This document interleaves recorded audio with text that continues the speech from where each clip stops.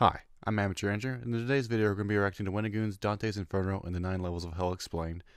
This has been highly recommended since I made the Lost Book on Wendigoon and reacted to that. This has been getting recommended to me in like almost every video that I should react to the Divine Comedy.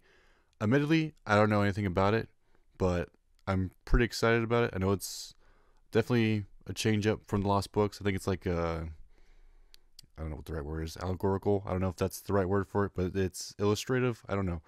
Way people were explaining to me, but again, I don't know anything about it. I'm very curious to see what it's about. So without further ado, let's jump right into it. Hello everybody, today I'm going to tell you about the story of Dante's Inferno, as well as a description of the 9 layers of hell that he talks about in the story. It's wild to me that this story isn't as covered as you think it would be. Because like between the different layers of hell and stuff like the 7 deadly sins, it's one of the most referenced pieces of media ever. See, Dante's Inferno is a part I know nothing about it. Okay. Let's learn something of today. a greater work known as the Divine Comedy. The Divine Comedy contains 3 parts: Inferno, Purgatorio, and Paradiso, which line up with Hell, Purgatory, and Heaven, respectively. Although Inferno's the one everyone remembers because it's the one with the creepy demons and the suffering and all that stuff. To understand Dante's Inferno, I need to give you a brief description of Dante himself. Dante Alighieri was born somewhere around the time of 1265 in what is now Italy. Dante became a poet and became particularly fascinated with old ideas of both Greece and Rome. Without getting in too much detail, because both you probably don't care and I don't think I really understand it as well as I like to think I might, Dante was alive during the time of the Holy Roman Empire, which, making it very, very simplified and dumbed down, there was the Pope and then an emperor, and the two were having fights back and forth over which one should maintain power. Dante was a very devout and firm Catholic, so he sided with the Pope, and whenever he lost a particular battle, he was banished from his home city. See, this was before Italy became a nation, so the way that it worked is people were much more tied to cities than they were their own country, and Dante himself was from the city of Florence. So Dante was exiled from Florence and pretty much lived off the graces of those who enjoyed his poetry, and it was during this time of exile, around the year 1317, that he published the Divine Comedy. Inferno was published, the 2 other parts were published there. Okay. Quite the history lesson here.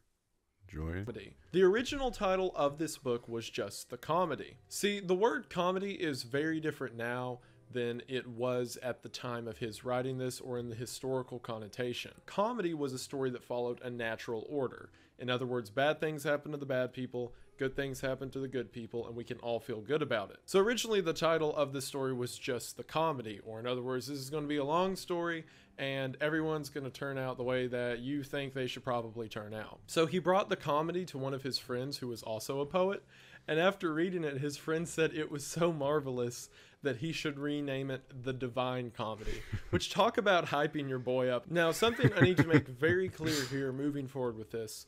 A lot on the channel, I talk about things that are serious inside of the idea of Christianity, or in other words, things that actual Christians believe are in the Bible. This is not that. You see, Dante, who really liked Greek and Roman mythology, took a bunch of characters and inspiration from those stories and then just threw them together with Christianity and came up with all these descriptions of hell and its 9 layers. And as we're going to see, and I hate even invoking this phrase out loud, but a lot of this was biblical fan fiction. Like, Dante used a biblical setting to not only put down people he didn't like literally half of the rebuttals through this is just by naming certain historical figures and saying that they're in hell. Like, for example, if me and you were in an argument and I was like, oh yeah, well, I wrote this book and guess what? Your mom's in hell. So, top.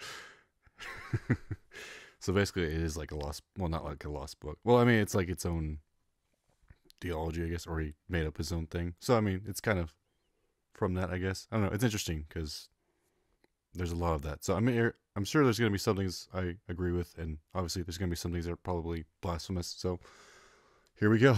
Stop that. And I'm not kidding. Remember how I said that the reason he was exiled and wrote this book in the first place was because his side lost a battle to someone else? Well, he just says all the heroes of that other army are in the certain layers of hell that he describes, but we'll get into that. Because the story itself was, you know, pretty divisive for that reason, a lot of people looked down on it, and it wasn't really given a lot of praise at the time. However, hundreds of years later, whenever people began to read it, it became incredibly influential in the famous story that it's known for today. To give you an idea, in 1945, whenever Italy was in World War II and about to make their last stand against the Allies, they considered bringing the bones of Dante to the battlefield in order to aid them, because that's how much he meant to Italy's spirit. And also, in research, in May of this year, 2021, they had a virtual hearing for Dante in order to historically and symbolically undo his exile from Florence. So a few months ago, there was a trial for this dead poet who invented the 9 described layers of hell,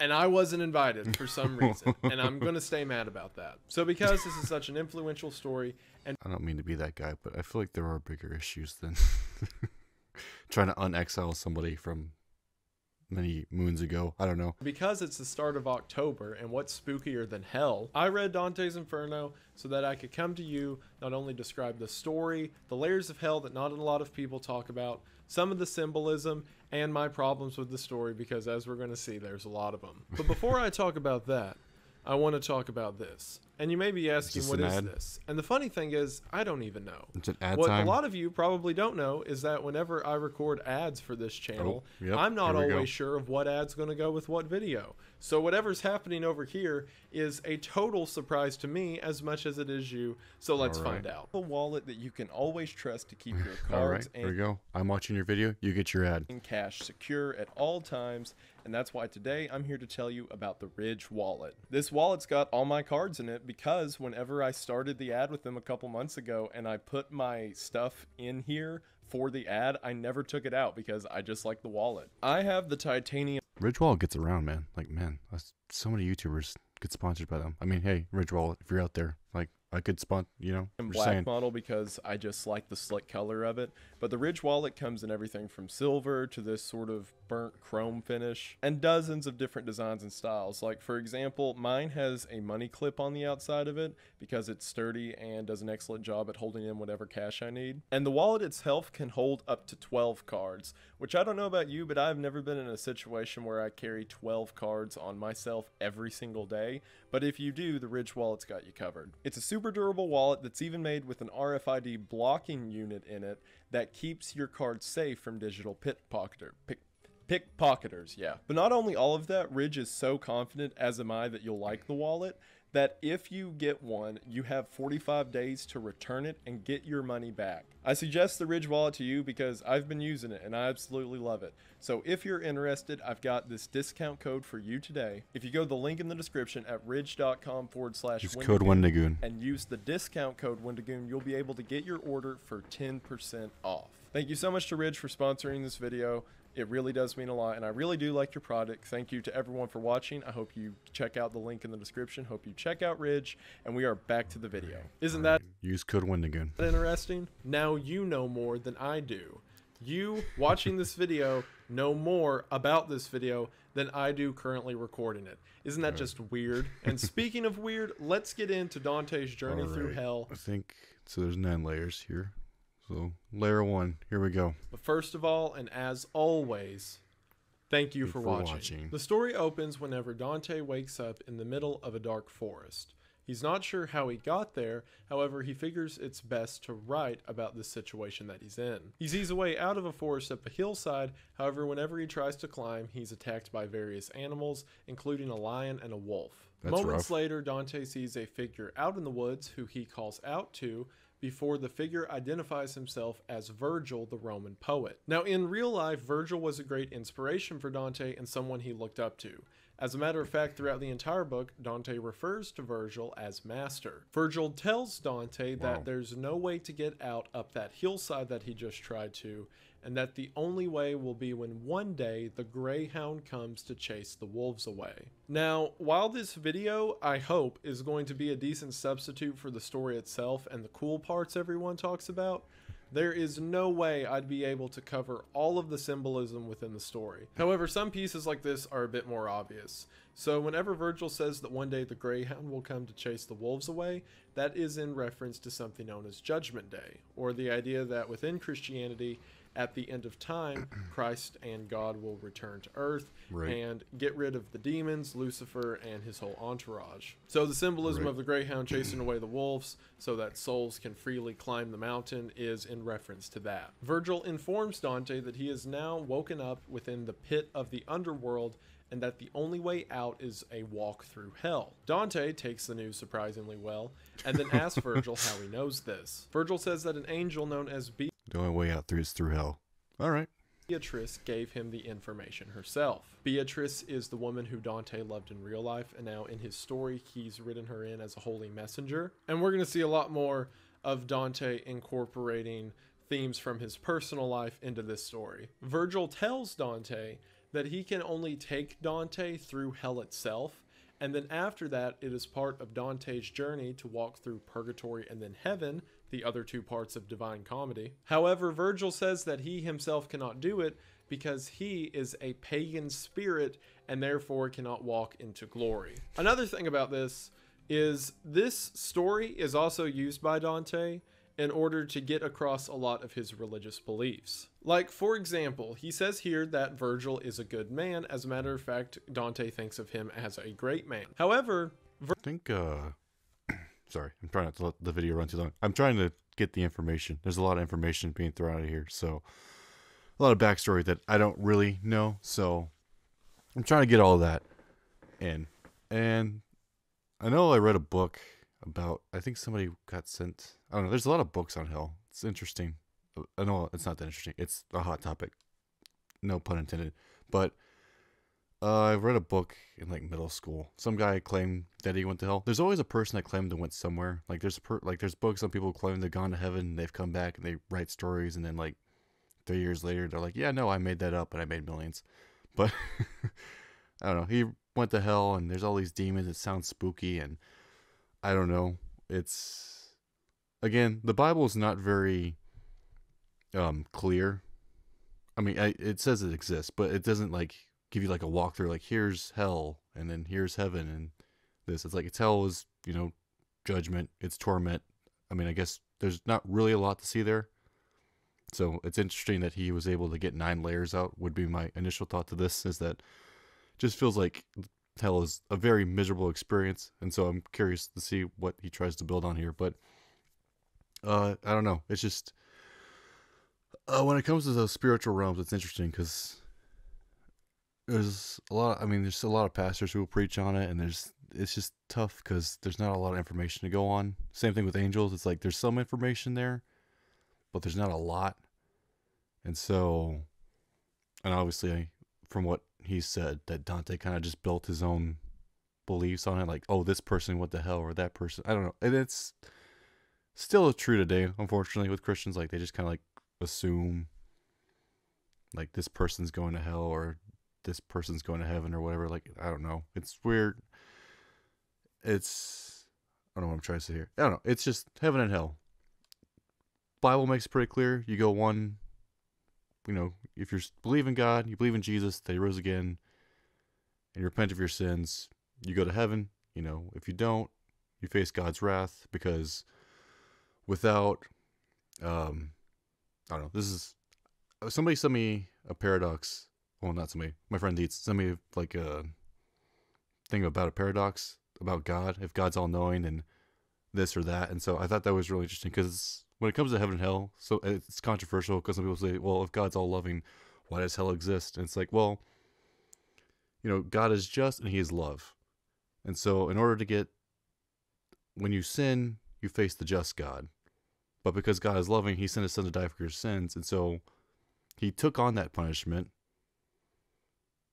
he took on God's wrath. And so if you give your life to Jesus, then when God sees you, he sees, you know, Jesus. He sees the blood that Jesus paid for you, and you've accepted it. But if you don't, then you have the wrath. So that's all really the Bible says about it. It's not like, oh, well, here's where the demons are. I mean, it's just, I mean, hell's a place of torture. It's not, I don't think there's really much to say about it other than it's an absolutely miserable place.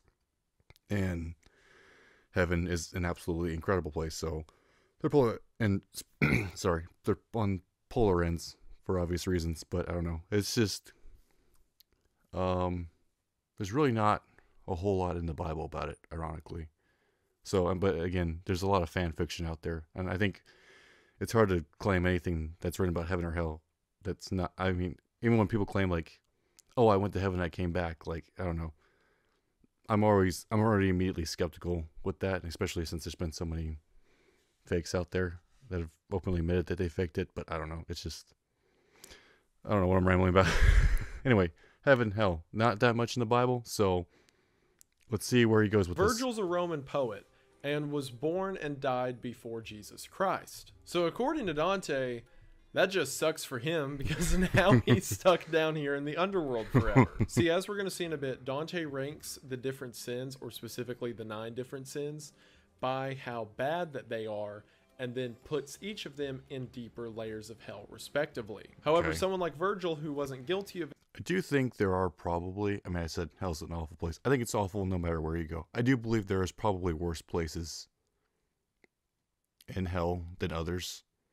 I think, I don't know. That's just my opinion. I mean, it's not my opinion. It's my theory. I don't actually know if it's true, but I do believe like somebody like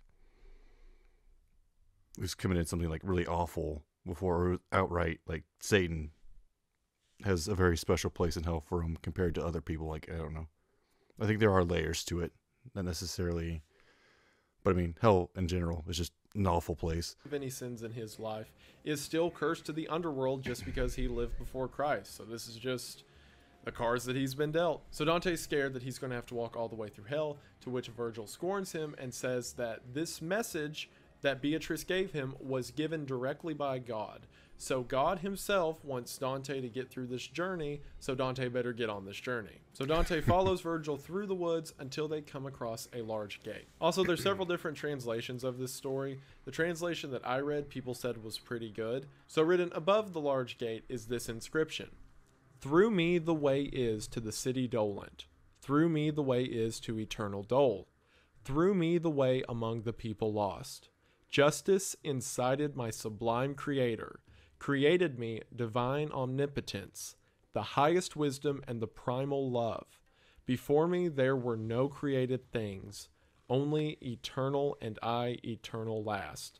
Abandon all hope, ye who enter in." This is, of course, the entrance to the gates of hell. Now, most of you have probably heard that last phrase, "Abandon all hope, ye who enter in," but the other lines are equally as interesting. For one, it opens up and says that through me is the way to eternal dole or eternal suffering. We get all that. But the part where it says that justice is the reason I was created, and that my sublime creator did this as a form of omnipotence and, quote, primal love, is saying that everything that we're about to see in the story and everything that we come across is just, and what these people deserve for the sins that they have committed. Or at least what Dante says that God says they deserve for what they committed. And a common theme that we're going to see through. And I don't know, a lot of people say too, with hell, that it's, you know, God's unjust for sending people there, because a lot of people say, oh, well, the prostitute or the thief will end up in heaven, and then like the rich man and all this will end up in hell. And some people say, oh, that's a contradiction. But again, you have to understand God's definition of good is very different from our definition of good, because, you know, no matter what, we fall short of the glory of God. God is so holy. I think to fully understand how much of a sinner you are, you have to first understand how holy God is. And when you figure that out, it's like, oh wow, there's no way you can live up to it. Because when God says it's good, it means it's perfect. Like, it has no blemish. It's not gonna mess up at all. But so I don't know. There's a debate in Christianity, and there's always been a debate in Christianity. Is, you know, is God just for creating hell? And it's yes, because it's His creation, and whether we like that or not. He created us. And so, and I've always been of the opinion too that God is righteous, not because he lives by, his own opinions, but he lives by righteousness because righteousness exists. I think even in Proverbs it says like wisdom calls out, and it kind of treats wisdom like it's own thing, which is probably just an illustration, but I just think it's interesting how that picture of God and wisdom and righteousness, it's just like it always existed. It's not just like God said, okay, this is my opinion of what I think is good and bad. And even if he did, he'd still be just in that. But I think God just knows what is good and what is bad, and that good and bad just exist. There's no such thing as, oh, well, God believes this, so therefore this is the opposite. Like, I think God just knows. And it's just I don't know if this makes sense, but there is good and there is evil, and it's not just like some made up thing and it's not just some made up thing that God made either. Like, it's always been there. And God is righteous because he chose good. God didn't choose good. He is good. If that makes sense. I don't know. I don't know. Before the creation is another very deep topic, because it's like, well, who created God? How did God come into existence? It's like, that's a whole different thing. And it's like, is good, are the 10 Commandments just God's opinions, or are these really rules, are these like real rules, I guess? I don't know. I mean, obviously if God made the rules, then they're important. I'm not saying that, but I'm just saying, like, when people argue, my opinion has always been God is wise because he knows wisdom, and he sought out wisdom, because wisdom itself has always existed too. There's always been righteousness. There's always been wisdom. There's always been God. And then entered Satan, and he gave us free will, and he gave us that free will to go that other side, because God himself, I feel like could choose to be wicked, but he doesn't, because he's righteous and he turns that away. But he gave us that choice too, because in order for us to actually have free will, you have to have the choice to leave. You can't say, you love someone when you don't have the option to leave them. If you don't have the option, to go your own direction. You can't say you truly love someone or that you love them if you don't give them that option. And so, and then, I don't know. Again, it's a very deep topic. But yes, I firmly believe that God is just, and a just God makes hell, and a loving God makes heaven. And at the end of Judgment Day, you get to decide which God you see. And in his life, you make that choice. Are you going to, pay for your sins, or are you going to let Christ pay those sins for you? So that's how I see it in Scripture. Through this story is that sinners get exactly what they deserved in this never-ending punishment. So Dante and Virgil walk in through the gate and make their way into hell. Upon entry, Dante says that he can hear every language and accent crying out at once. Now, before they even get to any of the layers of hell, literally on the path to get to the beginning of it, they come across this giant sea of lost souls. Virgil explains to Dante that these are people who didn't follow anything in life. They weren't good, they weren't bad, they simply were nothing. And among them is several fallen angels who also didn't commit themselves to God or Lucifer and simply existed. All of them, literally billions of people from all across human history, are chasing a giant blank banner, which is symbolic of the fact that they never really followed anything in life, so now they're cursed in this sort of in-between state of the real world and hell to just chase after a meaningless flag forever. While they're doing this, they're constantly being stung by wasps and hornets, and it says worms all across the ground eat the tears and blood that come out of them. The idea being that people who lived meaningless lives are committed to an eternity of meaningless suffering. Eventually, Virgil and Dante walk to a river. That's interesting. It's an interesting picture. I think, yeah, that's, what I'm looking for to say. It's true. I think that's something I struggle with too, and something I'm always afraid of, is that chasing meaningless things.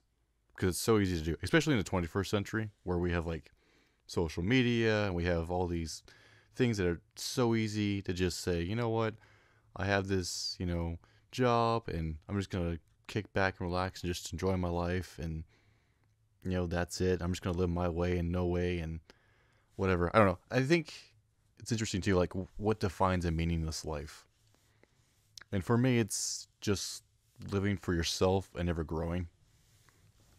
For me, it would be, being, because I think for some, it would be like, oh, and again, it depends on your perspective. Like if you talk to a rich person, it'd be like being poor. And not every rich person is like that snotty. And there's some really good rich people out there. I know some really good rich people, but I'm talking about like some like really, like I've worked like private events with rich people, and I've heard them talk about people who have like lower salary than them, and it's it's not good. It's like they just think it's beneath them, and they don't understand how anyone exists without money. And so for them, like a meaningless life is without money. But for me, in my perspective as a Christian, a meaningless life is just living for yourself and just wasting every opportunity God gives you, whether it be to chase God or even just to be a good family man, be a good friend. Somebody who's not a good friend, a good family person, who's not a good worker, someone who's just narcissistic, thinks they know it all, they never grow as a person. Like they're the same person they are at 60 as they were at 16. Like they're just the same person, they just never grew at all. Like I don't know, that for me would be meaningless. That's a meaningless life. And I don't remember who said it. Was it Muhammad Ali? I don't know who said it, but somebody said that, I don't remember the exact words, but it's, when I'm 40, I hope I look back on my 20s and I think, I was stupid. I don't know if this is the exact words, but basically, like, I hope I've grown as a person by 40. Then when I look back on my 20s, I'm like, oh wow, I've grown a lot, and that I was a foolish, that I made mistakes. Not that you hate yourself, obviously, you have, but that you grew. That I look at myself now at 25 and I see myself at 60. I'm like, okay, yeah, no, I'm not that same person. I've learned some things. I made some mistakes. Obviously, I was 16 and I didn't know everything I thought I did. But as a 25-year-old, I can look back and say, okay, no, I've grown in this way. And then I hope at 35, I look back at how I am at 25 and think, oh, well, yeah, no, I made some mistakes when I was 25, but I learned from it. And now at 35, here I am. And then at 45, I hope I look at it in 35. And so it just keeps going on and on. And so you want to keep growing. That's what, again, I kept emphasizing in the last books, like, challenge yourself, challenge your beliefs. Don't be narcissistic. And you see that in the Bible, and you see that with David praying to God, saying, God, search my heart, and bring anything that offends you to you, because you want to keep growing. You never, as long as you have a heartbeat, as long as you have breath, God has a purpose for you. Even whether you're 8 years old or you're 88, like, as long as you're on this earth, you have a purpose. And that purpose doesn't end until God takes you home. And so every minute you live here, you want to make the most of it. And obviously there's a time to play. There's nothing against like having fun, relaxing. Obviously, God relaxed. He made the Sabbath. But don't get so comfortable where it's like, okay, well, and this is kind of a place I'm in too, because, I'm a pastor and I work a second job, as I always mention in almost every video, I feel like. But in the second job, why do I work there? It's a paycheck. Am I growing as a person there? I don't know. Like, that's a question I'm having to ask myself. That's a question I've been talking to my fiance with. Like, I don't know if I'm really growing here. I don't really know. I feel like it's just a paycheck. And so it's easy to look at that job and say, well, it's a nice paycheck, and I can buy all these different things. But it's also like, well, is there something else out there God has for me that maybe doesn't pay as well? I might have to take a pay cut, but it might be more fulfilling, and it might grow me more as a person than where I'm at now. Because it'd be easy to just kick up and say, well, this is what it is, and I'm just going to do it. So, I don't know. It's just always that, how can I challenge myself? How can I move forward? And sometimes moving forward means taking risk. And sometimes moving forward, means being patient and standing firm in what you are in. Or, like when I started the second job, like I really hated it in the beginning and I stuck with it. And I'm glad I stuck with it. But now as life has changed and I've changed as a person, it might be time to make a change. So I don't know. It's a process. And for me, living a meaningless life is just living for yourself and nobody else. Being a horrible friend, being a horrible worker, like just not being somebody you want to be around, and no matter, or not being able to take, proper criticism, not just like useless criticism, but proper criticism. Like, someone's telling you this because they want to see you change, not telling you because they want to make fun of you or they want to bully you, but like they genuinely are saying like, hey, you're doing this wrong, and you're hurting us in this way, and we want to see you, be better and grow as a person. I don't know.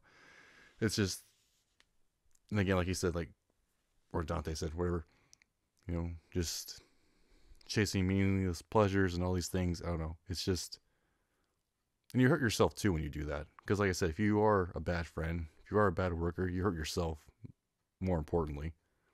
Because no one likes you and your job doesn't like you. Like, I don't know. When you only live for yourself and you don't live for anybody else, you make life a lot harder for yourself.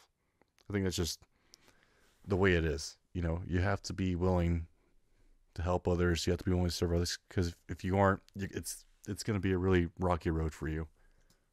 In which a bunch of people are waiting on a sort of dock. Dante can hear people around him swearing and cursing about the situation that they're in, as Virgil tells him this is the river Acheron. And then, as they're standing there, Charon of Greek mythology rows up on a boat. Now, this is the start of something we're going to see a ton of, where Dante incorporates figures from mythology and then puts him in his Christian narrative. And just like in Greek mythology, Charon is someone who rows dead souls down the path to the afterlife. He tells Virgil and Dante that they are not allowed to get on because Dante is a still living person and that's not how this works. To which Virgil just goes, "We are on a journey from God." And Charon goes, "Oh, all right, get in." As all the souls are gathered onto the boat, he tells all of them that now is a good time to start panicking and be afraid, and then tells Dante that he's not supposed to be here. And then shortly after that, Virgil leans over to Dante and he's like, "Hey, he said you weren't supposed to be here, so that's a good thing. So whenever you do eventually die, you probably won't end up here. So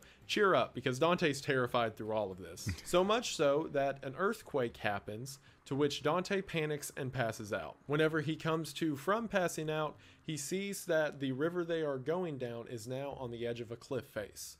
After looking over the cliff face, Dante can see what appears to be an endless spiral going down. And what he's actually viewing is the spiral of hell itself. Each layer down being a different level attributed to a different kind of sin. The noise he hears sounds like one perpetual loud noise, which Virgil explains to him is every soul crying out and screaming at once. So then eventually the boat moves on and arrives at the first layer of hell, Limbo. As soon as they come into this area, Dante says that the screaming stops and instead it's just the sound of sighing, and as he describes it, sorrows without any form of torment. Remember that thing I said earlier about Virgil, how he was a good guy, he just existed before Christ, so oops. Well, this is where all of those people go. People who were good people but simply didn't follow the rules of Christ, were before Christ, or something like being unbaptized, which was a really big deal in Catholicism at the time. Essentially, this stage 1 limbo is like Earth, only people don't die. And that's it. That's the only difference. There's no torment. No one's really being tortured. It's just the lack of hope and kind of the idea of constant nothingness, or this is just how things are forever. So people roam and go about life with just existence. And again, these aren't people who's really done anything bad. They're just kind of here. Dante asked Virgil if anyone has ever gone. There was Jesus told a story, and like it's debated whether it's a parable or whether it's a true story. My personal opinion is it's a true story. It's Abraham and Lazarus, or it's the rich man and Lazarus, one of those two. But basically he says, well, there was this rich man, whose rich life lived for himself. Yeah, and then there was Lazarus, who was, sick his whole life and covered in boils, but he believed in God, so they both die, and then the rich man goes to hell, and he's suffering, and then on the other side is, Lazarus and Abraham, and they're not suffering, so they're just kind of there. And so there was that in between. I think I've heard it called paradise. I don't know if that's exactly right, but there was that in between stage where Jesus hadn't died for sins yet, so even people like Abraham, who lived a godly life, they couldn't go to heaven yet because they needed Christ to pay the sacrifice, and then they could go. And it's also interesting too, because Elijah and Enoch didn't die, and so, but they went to heaven. So for the longest time, there was just two human beings in heaven. There was nobody else until Jesus died, and then they could all finally go up. So it's there was that, but it wasn't like they just wandered around and they had no hope. Like, they had hope. They were looking forward to Jesus coming. And that's what the rich man was saying. Like, hey, tell somebody that, the torment I'm in, warn them, tell them that the prophets were right. And then everyone's like, well, even if a dead man rose again, they wouldn't believe. And they already have the prophets, so why would they believe, basically? They have everything they could possibly have to believe, but they don't believe. And so it's interesting. And again, it's that parallel of, oh, Lazarus lived a really rough life, but he's there with Abraham. And then here's this rich man who lived, an abundant life filled with lots of pleasures, and then he ends up eternity in hell because he lived for himself and not for God. So again, like, it is a scary thought that we have such a short period of time, but in this short period of time, it echoes in eternity, whether good or bad. The bad echoes in eternity in hell, and the good echoes in heaven. So you have to have that right relationship with God, and you have, understand who He is and how holy He is, and that you live for the right reasons, not just for yourself, and don't live that meaningless life.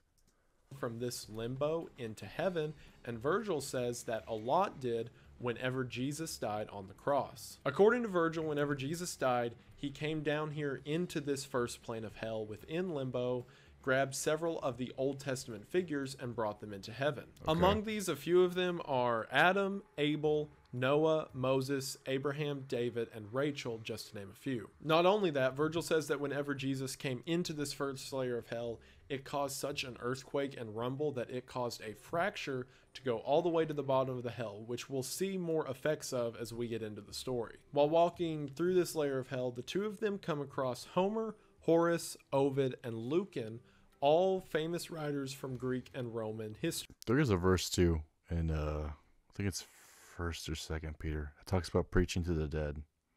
And I've seen people take that out of context and be like, oh, well, we'll just preach to the dead in hell until they eventually accept Jesus, which I'm like, I don't see that.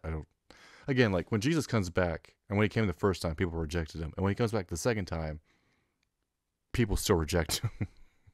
Like, people just don't want Jesus. So, when they're in hell, even in the flames, I think a lot of people will still be like, won't give their life to Christ. I think some people will hate it, and they don't want to give their lives to Christ. And so, but it is interesting because it is kind of like, what did Jesus do in those 3 days when he died after the cross? Like, where did his spirit go? And so something happened there in that limbo stage where, he preached, or he grabbed the saints, or I don't know. Something did happen there. As the four of them are walking, they ask Virgil and Dante to walk along with them. Now, this brings us to a detail of this story that I haven't really mentioned up until now, but it's a little bit pretentious, and I'm saying that as someone who's making a YouTube video about a story that you could easily just read for yourself. Like, for example, these four men I just said are famous figures from poetry history who Dante's big fans of, including Virgil himself. So what happens is the four of them walk along and they're like, Virgil and the famous Dante, why don't you two come with us? And while they're walking, the other four are like, Dante, you're such a great writer. I can't believe how wonderful you are. And now look at you walking through hell. You know what? You're one of us. You're one of the greatest writers in all of history. Do you see what I mean by biblical fan fiction? So then as the six of them are now walking together. I don't even know how you could write that about yourself. Like, that's a severe level of ego. Like, here I am with these people I enjoy. Like, oh wow, Andrew, you're so amazing and handsome. We're so glad that you get to walk through hell with us. Like it's, I don't know. I'm just trying to imagine myself like, I don't know. It's a different time too. I don't know. I guess because if I don't know, if I read that in a book, I like he said it's a little pretentious, or he thinks it's a little pretentious to be making a YouTube video on a book, but I enjoy it because this is a book I wouldn't ever actually read in my free time. So I'm glad he's making a video on it because I enjoy it. I enjoy his thoughts a lot more because I feel like it adds a lot more value to it, and I would just be reading a book a little bit lost and be like, I don't really understand what's going on here. So, but anyway, you don't need to feel that way, Wendigoon, is what I'm saying. But I don't know. It's if I read that, and like I said, if I read that in a book, and I wasn't watching this video, I'd be like, oh, what is this person? Who does this person think they are? Like, it's just the severe ego of that. I don't know. I don't know. They come to this great castle wall, and whenever they walk through it, it's like this beautiful meadow. And while walking through it, we see figures such as Democritus, Hector, and Electra. Now, if those names sound weird to you, that's because Democritus was a real person who existed in Greek history, along with Hector and Electra, two characters from Greek mythology. And Dante does a lot of that in this story. He takes fictitious characters and combines them with real characters. Another character that he sees here sitting on a sort of throne is Caesar, who Dante really, really likes, but again, he was born before Christ, so he's technically in the first layer of hell. And whenever they get to the end of the meadow, the four people who were with Virgil and Dante stay there as they continue on their journey. And that's another weird detail, like the four of them come up and they're like, hey, can we join you guys? Wow, Dante, you're so awesome. All right, bye now. So then they continue onto their path until they begin what is the true different layers of hell. While walking, they come to someone known as Minos, which is again a character from Greek mythology. Just like in his story within Greek mythology, Minos is here to judge souls and determine where they go in the underworld. Dante says that whenever a soul walks up to Minos, they can't help but confess everything that they've done in life, to which Minos then throws them to the appropriate layer of hell that they belong in. Minos points out the fact that Dante's not supposed to be here because he's a still living person. Virgil says they're on a mission from God, and they just walk by him. Again, similar to what we saw earlier on the boat, and something we're going to see a lot more of, conflict rises. Virgil says God sent us. Conflict unrises. So after this, Dante and Virgil continue on their path and come to the second layer of hell, lust. This layer is consumed with great winds like that of a hurricane, and people who are standing are constantly pushed back and forth, never allowed to rest by the winds that they are facing, and some people are thrown around so much that they're just floating, bobbing up and down in the air. Every single layer that we're going to see of punishment has something to do with the way they lived in their real life. So the idea with this one is that people who were torn asunder and blown about by the passions of love are now forced to spend eternity quite literally being blown about by mighty winds. And lust is a dangerous one too, because I mean, you obviously associate lust with, love, but it can be other things. Like you can lust money, you can lust power, you can lust fame. So, and I think everyone struggles with that. I mean, there's something every one of us lusts for. And I think, again, we're all born sinners, but we all struggle with different sins because we're all unique. And so, but the devil knows that. And so when we're tempted, he tempts us towards things he knows we lust for. And so that might be love, that might be women or whatever, but it might be money, it might be power, it might, it could be any one of those things. So again, and I've said this before, I think in another video, but it's interesting how when Satan comes to Jesus to tempt him, what he tempts him with. And one of those things is power. Like, this will all be yours. So he didn't, sorry, he didn't try to, tempt him with women, or he didn't try to tempt him with money. He was like, here, I'll just give you all the kingdoms. Like, that was how the devil approached Jesus. But Jesus obviously said no. He quoted scripture. He because Christ, again, he's in the flesh and he's supposed to fulfill the law. And so he's supposed to live the life that we can never live. And so, and then obviously being a human being, we are tempted by the devil. And so here's Jesus having to go through that same thing that we all have to go through. And here's the devil trying to tempt what he thinks will get Jesus, which is power. And it doesn't work. But again, it's just I think James 1 says it too. Like, we all, God doesn't, tempt us to sin. We're all tempted ourselves. Like, it's in our nature. And when we become Christians, it's like we're going against our nature because we are in this flesh. And even as Christians, though Jesus died for our sins, it is still it is still a walk. It's still progress. A day-to-day thing where we have to continue, trying to be righteous because we're not instantly made perfect. Because there are some people who believe that too, where as soon as you give your life to Christ, that you're just instantly perfect.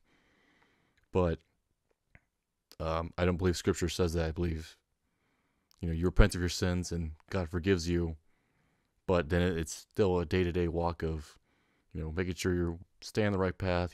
You're seeking righteousness, and again, God's forgiving. And so if you do go off that path a little bit, and you get lost, or you get, whether it be for a day or it be for a year, and when you come back to God, He forgives you.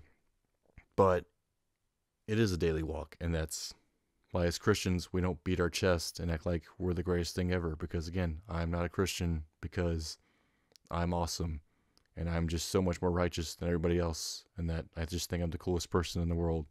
I'm a Christian because I am lost and I'm the most broken person, and I need Jesus. Like, it's not an image thing for me. Like, when I tell you I'm a Christian, I'm telling you I'm broken and I need a Savior, and that's why I'm a Christian.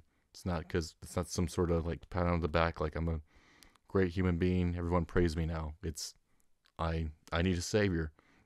And because I do have lust, we all struggle with different things. I guess, especially as a pastor, there's a major lust for power.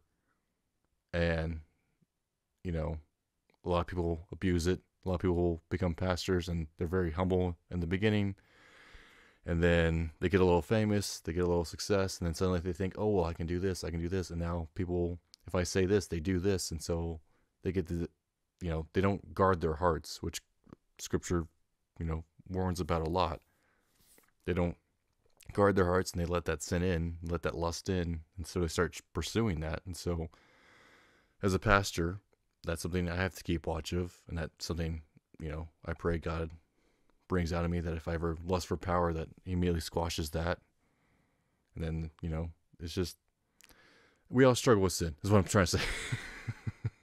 And, I think too, like, we're born in sin. There's certain things that tempt us when we're teenagers, and like, as we grow as people, the devil throws other things at us because we learn from one thing, and then there's another thing we have to learn from, and then there's another thing we have to learn from. So we have to constantly keep growing and keep guarding our hearts. We can't just like say, I've mastered it all now, and I'm perfect, and I'm righteous, and I'll never sin again. No, it's like, just in saying that you've sinned because you're completely arrogant, but but it's a daily walk. No one's perfect.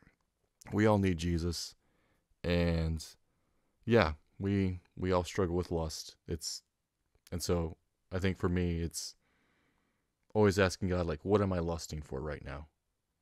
Am I, keeping my heart humble? Because again, lust is too, like, not being content. Like, if you lust for power, you're not content with your situation. If you lust for money, you're not content with the money you currently have. Like, I would say the opposite of lust is content. It's being thankful for what you have, not just chasing, power, money, women, all these different things in the world the world has to offer. But being content with what God's given you, being content with the life God's given you, being content with the job God's given you, being content with the money God's given you, being content with, your political status or social status or whatever it is. Like, and again, like, there's a thin line between wanting to grow as a person and then like lusting for more. Like, if you want to, promote to a better job, that's not lust. Like, you just want to grow and you want to work in your company, you want to work up, that's fine. That's not lust. But if you want to work up in your company because you want the power, you want to bully people with your power, or you want to get away with things, so you want the top job to kind of hide your sins or whatever, or hide your, illegal acts or whatever, then that is an issue. But, you know, if you want to grow, if you want to move up in your company, if you want to make more money, those aren't inherently wrong. I don't want to be like saying that or anybody misunderstand that. Like, if you want those things, that's fine. But as long as it's done in the right heart, like, you can want more money, but still be content with what you have. So but like, if you just want money, like, you'll never stop wanting more money. Like, even if you get $10 million, you'll want 20 million. If you want 20 million, you're gonna want 100 million. Like, with lust, it's never filled. It's a constant chase. It's an endless chase, and it's a miserable chase. Like, it's not fun. And I've been caught up in that before in my past, where there have been things I've been lusting for, and I just keep chasing and chasing and chasing. It's just a miserable experience, because even when you get it, then you're immediately moving on to the next thing, the next thing. It's a miserable cycle. And so, but when you're content, like, you can chill, like, you can be thankful, and it makes your sanity a lot better, makes your mentality a lot better. You're more enjoyable to be around, and you just enjoy life a lot more when you're content. You know, I still, again, like, I want to grow more and I want to move up in life, but I'm not lusting for that. It's not the end goal for me, if that makes sense. I don't know. Interesting thing that happens is in every layer of hell, Dante asks Virgil to point out to him famous figures, and then Virgil's like, oh yeah, well, that's that guy, he's famous. There's also that guy over there, he's also famous. So like, when walking through here, Virgil says, oh yeah, those two, those are Paris and Helen from the Trojan War. And also that character over there, that's Ditto. Ditto is a character from a play that Virgil wrote. So like I said, the thing that Dante combines fictional elements along with real world elements, but now he has Virgil, a writer of a story, being like, oh yeah, that person, that's from that play I wrote. No, I don't see what's weird about this at all. And then continuing to look at people, he sees the Mistress of Babel and Cleopatra. The reason he put Cleopatra here, not only because historically she's famous for lusty behavior, but also, like most 17 to 23-year-old males, including myself, Dante really had a thing for Rome. That's why Caesar was on a big throne in the past level. Like, sure, he has to be in hell because he didn't like Jesus, but he was still the leader of Rome, and Dante liked that a whole lot. So as we're going to see, people who were not nice to Rome, Dante is not nice to in this story. And Cleopatra had a very big hand in tearing apart some of the leaders of Rome, so she's in the second layer of hell. Dante gets really sad at seeing people in this condition, and then asks to talk to two of them, who explained that they were lovers in real life, or the life before this life, and said that he was her husband's brother, and that one day the two of them were talking and reading romantic stories, and then kissed and then had a passionate affair, to which the husband killed both of them. So now, because they were lusty and broke the bonds of marriage and all that, they're here on the second level. And then in response to this, Dante passes out again, which I mind you is the second time. The way the story works is Dante falls asleep and we wake up in our next location. And third, counting if technically the opening to this whole story was him just waking up in the woods. I know I'm being critical of a story written in the 1300s, and a story that admittedly was incredibly monumental when it came to ideas of fictional storytelling. However, I can't help myself. I mean, I guess you gotta start somewhere. But yeah, like, if it does this like 9 times, it's just the same thing. If Dante passes out and Virgil says, God wants him here, and then everyone's like, okay, yeah, that's fine. Like, you do that 9 times, like, shake it up a little bit. Like, you can do it the first 2 times, but like, maybe like mix it up, you know? But I mean, again, it's a really old book, and literature had to start somewhere. Can't be, you know, you had to start, there had to be a foundation, so we had to grow from something, I guess. He wakes up seemingly having been carried by Virgil in the third layer of hell, gluttony. In this level, it's constantly pouring a mixture of rain, sleet, snow, and hail.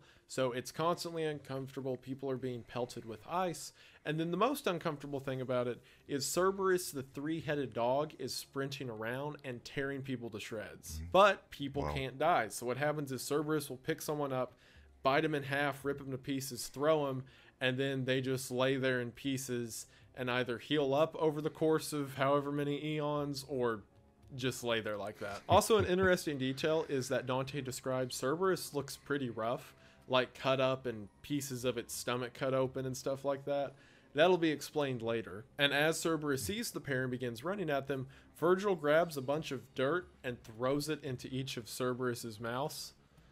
Cerberus's mouths, whatever. Which like did he do it all at once? Like, does he have 3 arms, or was it like really quick, or whatever? They sneak by, and as they're sneaking by, someone sets up and identifies themselves as Kyoko and talks to Dante, and that's when he explains everyone on this level committed acts of gluttony in life, so now we're forced to always be half eaten by this Cerberus creature. And what most people do is they lay down and play dead so that Cerberus doesn't get to them. Dante then asks Kyoko if he can tell him what's happened. I feel like with gluttony, like it kind of builds off of lust.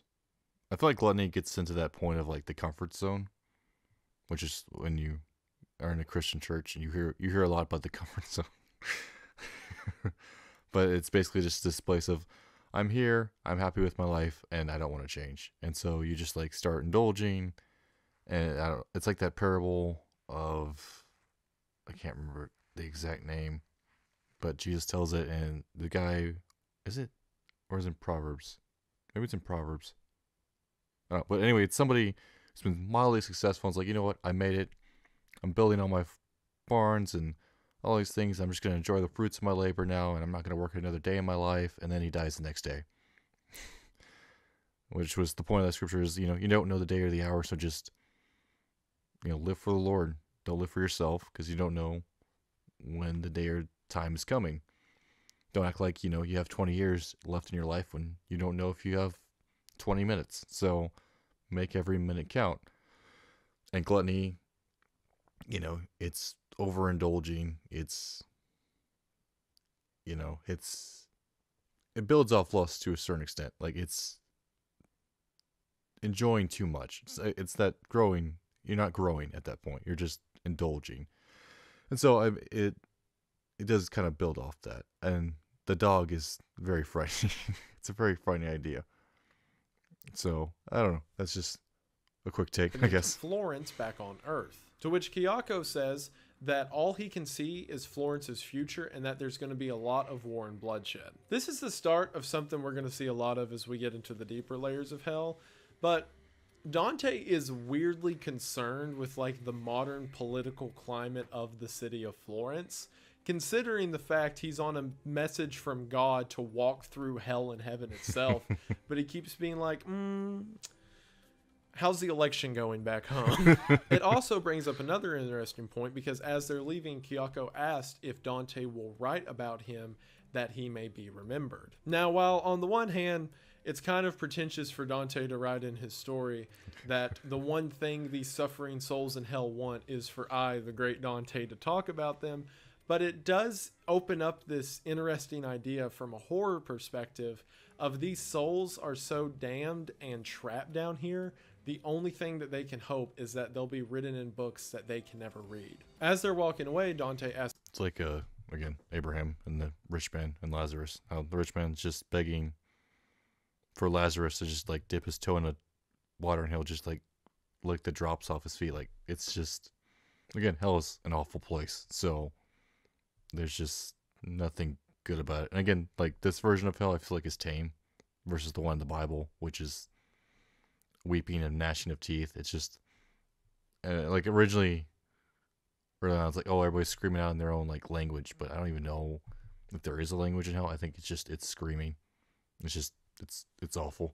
That's the question of what happens to these souls whose bodies have been so torn to pieces. Virgil says that on Judgment Day, again, there's Judgment Day mentioned again, that everyone's soul will be reunited with their body and they will be in a state of perfection. Dante asks the question, for the souls down here in hell, while perfection may sound really cool in heaven, what does perfect mean in hell? And Virgil's like, well, that means their suffering will be perfect. In other words, a whole lot worse than it is right now. See, and this is what's really interesting about reading this story in the modern age. Any modern story that you would look at that would be in the setting, the story would go from a state of fear or whatever negative emotion to a state of pity or remorse or love or acceptance or whatever. However, that was not the traits that was becoming, at least to Dante at the time.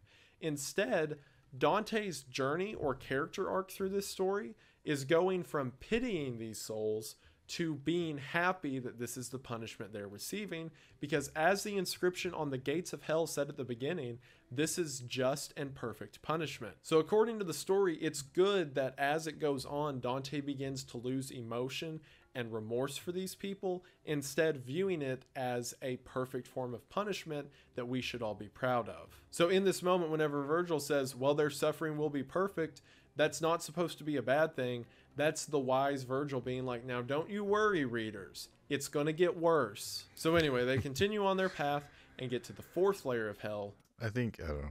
Again, like, God is just, but hell is very sad. Like, that whole, a place of torment like that is just brutal. But that's, again, we as humans, we can't comprehend it, I don't think, because our definition of good does not even remotely match God's.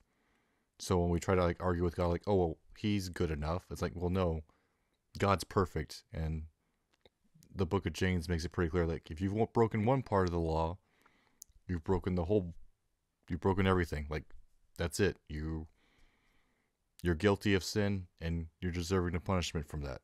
Like, and as God says to Adam and Eve, if you sin, you're guilty of death. And so that's the punishment. And so, but it's very sad. I would never be like, oh, I'm going to heaven and you're going to hell. Like, that's not how Christ wants us to live. And, you know, God is just, and there will be a time when he eventually has to pour out his wrath, just like he did in the flood. But even then, God offered the ark to Noah. And so right now we're in that intermediate time, in that interim time before he pours it out again. And as right now as Christians, our job is to preach the good news, just like Noah preached the good news that it was going to rain, and nobody believed it. And then it did rain, and then everybody believed it, but at that point it was too late. And the same thing, like, this time that we have, that we make it count, that we don't just like live for ourselves, and that we're Christians, that we try to like beat our chest and think like, oh, we're so awesome. Like, there are real life stakes at hand, whether you live in America or whether you live in China or, you know, Germany or whatever country you live in. Like, there's real life stakes. Like, there are people who don't know Jesus, and the reason they don't know Jesus is because they haven't seen anybody live like Jesus. They haven't seen anybody live like the gospel. And so they just see Christians like arguing and being hypocrites and doing it, or just a bunch of do this, do that's, and not, you know, actually living, being filled with love, being filled with joy. They're just kind of like, you know, kind of like living like a Pharisee, just trying to burden people, but not necessarily take the burdens off. They're trying to, you know, establish rules, follow this command. Like, and I've said this before too, I think behind a pulpit, we're more Christians. Sometimes we get more concerned with making people act like Christians than we are with getting them to actually know Christ. Because if people act like Christians, we don't feel like the need to preach the gospel to them, which is wrong. Because again, if we're guilty of one part of the law, we're guilty of the whole thing. But again, as Christians, like, we want to be comfortable, and so we're more concerned with getting people to act like Christians than we are getting to get them to know Christ. And that's the wrong objective. Christ wants us to, you know, get people to know Christ. Because if you don't know Christ, then you're still lost. So it shouldn't concern us if somebody, it should still concern us even if somebody is acting like a Christian if they don't know Christ, rather than being like, oh, well, they're good enough in my book, so, you know, whatever. I'm just going to forget about them and let them be, or whatever. It's, you know, we do have a responsibility. I'm trying to word this right. We have a responsibility, and Christ called us to go make disciples, and Christ called us to live out the gospel, not just preach it. Don't just preach the gospel. Don't just preach Jesus. Live it. Genuinely live it.